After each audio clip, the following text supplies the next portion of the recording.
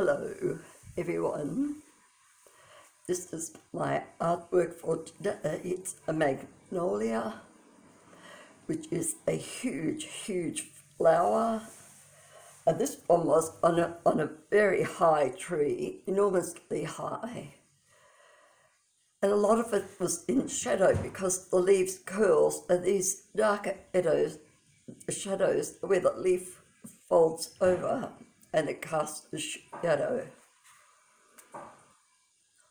Watercolour with a little bit of pastel or a watercolour paper, 8 by 11 inches or 21 by 30 centimetres.